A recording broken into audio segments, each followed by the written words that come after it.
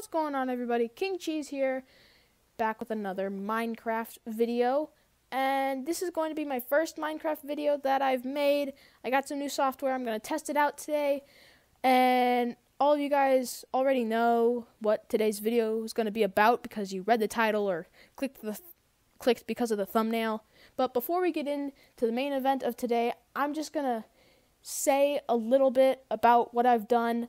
I have made the docking ring for the build here, and this is on Bedrock Edition, and some of you guys may not like Bedrock, but I honestly think that I'm fine with building in Bedrock. It's no different than Java for me, but I just enjoy Bedrock. But I will be releasing a tutorial on how to build this if we get this video to 100 likes, so be sure to like the video and tell all your friends so you can build this falcon for yourself in your own world. And it's made mostly out of stone because it gives it a nice gray color, so you might be able to do it in survival, which I may do in my personal survival world. But without further ado, let's get into it. So this is going to load up. It shouldn't take too long, but this is on the Nintendo Switch version, and my username is obviously King Cheese, which is why I stated that in the beginning of the video. But here we are, and it's a barren wasteland here. But if we are to turn around slowly, we reveal a big build here. It doesn't look as cool on the outside, obviously, but as soon as we come in, here is the Millenium Falcon from Star Wars. I did 100% of this. Nobody helped me out, although one of my friends did try to blow this up once. But it is saved, and here it is for your eyes to see. And I just went off of Lego pictures, legit movie photos, to see every possible angle of this Falcon here. And I am just so proud of this build, and I'm so happy that I get to show you guys this build today, and I hope you enjoy it. So if you want to see more content like this, please consider subscribing. But before we get on to the Falcon, let's just take a look at the docking ring. It shouldn't take too long, but obviously we've got little lights there for when it becomes night, which I set it to always day, so it will not, but I can set it to night eventually. And I have sand in different colors to give it a nice sort of basic texture, and we have chains to act as strings with levers, so it looks like they're hanging from the walls. And we have some cracks and crevices all around, and we do have the openings that all the characters can come through, and all sorts of stuff. We have crates of some sort. I didn't really have anything in mind. I mean, we have a little pilot's helmet in this one, but then they're just some stacked up, and they just don't lead to anything. I mean, I can press the button, nothing is inside. But now we can get on to the Falcon, and around the outside I used polished basalt and stone cutters and levers, really. I mean, there's a few buttons there, but it's really just slabs that bring it out. And here we have some stone cutters and levers for the little port here. And around the back, the chains may look a little funny, but if you look at it the correct way, they look like the Millennium Falcon's engines, even though the sea lantern doesn't fully connect with the chains. And around the other side, it's almost symmetrical. The buttons and just levers, chains, buttons, and things are always going to be asymmetrical on this Falcon because I want just basically for it to be asymmetrical in all of the wires because the real Falcon isn't symmetrical. But here we have a little port on as well as the other side. It's the exact same, and for none of this Falcon did I use commands. This is all built by hand, 100% by me. And we have a cockpit here, which I'll get to in a moment. And around the sides here, we just have more polished basalt. And we have some levers, which are holding up a trapdoor, so there's some glowstone in there. Same on the other side. And on the inside here is that little notch where Lando installed the escape pod in Solo. And then you just have this big slab that goes up with technical tubes and pipes and things. Just really trying to make this look movie accurate, so I did. And there's obviously a satellite, and I'm quite proud of how the satellite turned out. It's just as close to the movie as I can be, and I used, obviously, if you can tell, I like stone cutters. They are just such a cool block. But moving on to the top here, we have some red nether brick, which I like to use for the red plating. But then we have the turrets, and I actually have a book of cross sections about all the Star Wars ships, so I figured out the exact dimensions, size, and where the pistons and where all the weight would go, which is what makes this so accurate and awesome, really. But I have anvils here because those are where the pistons and things really would be. And the levers, all these levers and buttons don't do anything. Once again, they're just for show, and they are just meant to be to one side. But we have stone cutters for the little flared ends at the ends of the turrets. And at the back, we have some unpolished basalt with rails on top of them to look like those black vents on the top of the back of the Falcon. And obviously, there's a bunch more buttons on the back. I don't know why there's more boxes on the back, but, I didn't create the Falcon. I'm just recreating it in a blocky form. And around here, we do have some holes in the Falcon, and the black spaces here, I used black concrete powder, and then over here, I used polished black stone and some gray concrete. It really just depends upon the shading that's in the hole there, because it goes deeper and deeper into the Falcon, each hole does. So each hole has a different shade of black, which I basically have to critique in block form.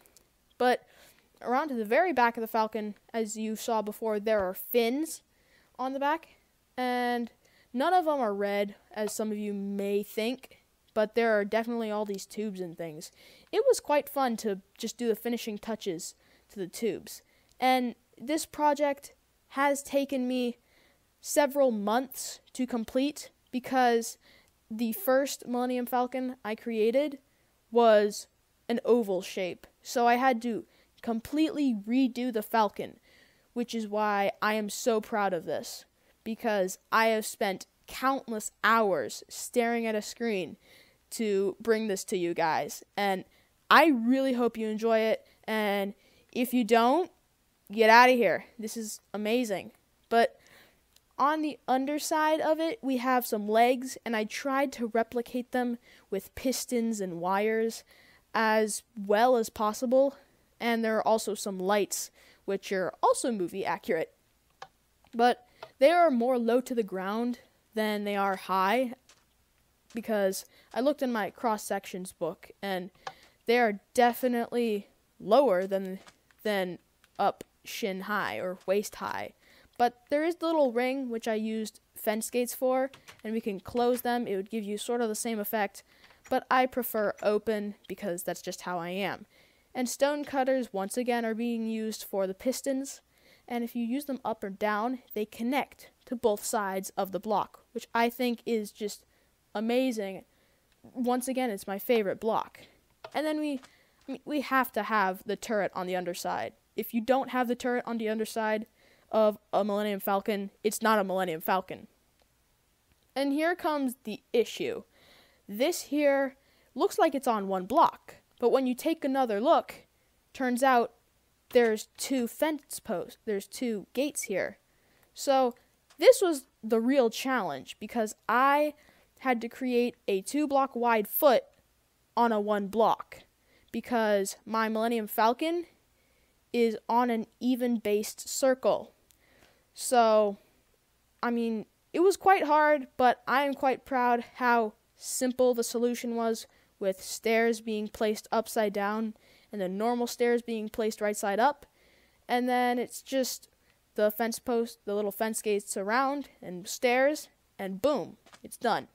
But that covers everything on the outside, and there's obviously lights underneath so it can light up at night. But everything on the outside is done, so let's take a look at the majestic inside. And obviously, these two are little pillars that should come down, and they should attach to the little balcony that comes out here. So I'll just fill this in real quick. But then we can walk up this ramp, and there's obviously buttons which lead to absolutely nothing. But there are those pads on netherite blocks. This may be a little bit of a bummer, so you may just, if you're doing this in a survival world, you may just want to opt out and choose black concrete or black terracotta of some sort. But I like blocks of netherite because it gives it that square shape. But there are little pads in the Falcon as well that look like this.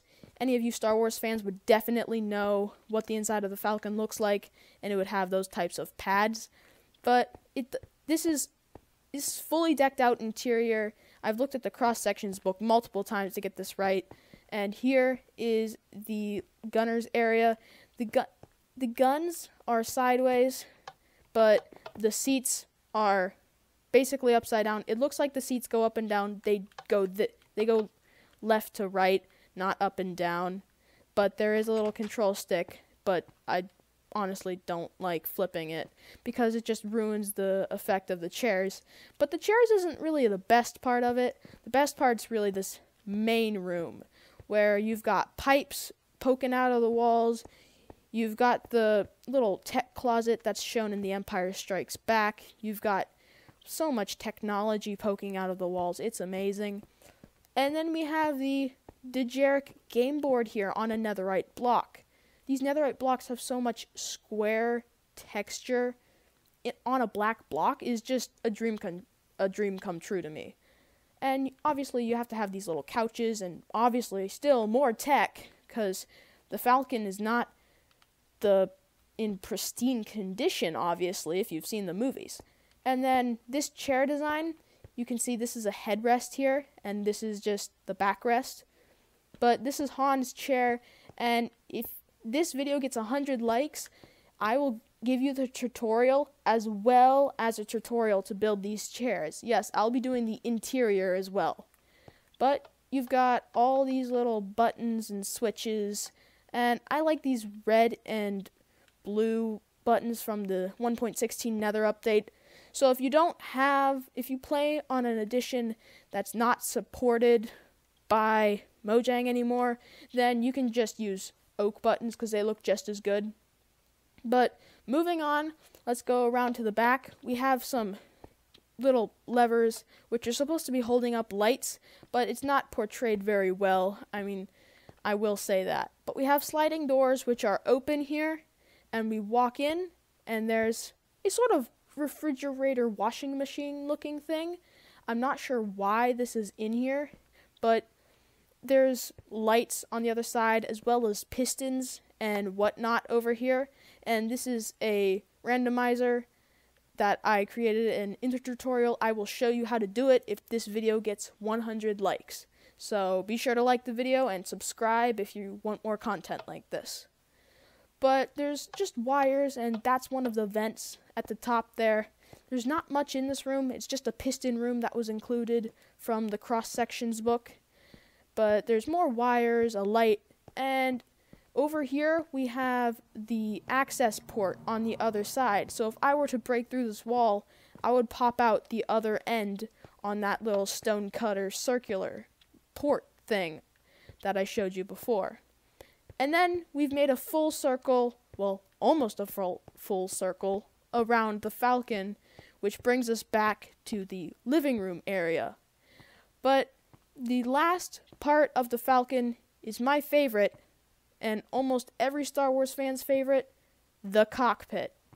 So this obviously has those standard chairs with the headrest and everything, but the pilot's chairs don't actually have that.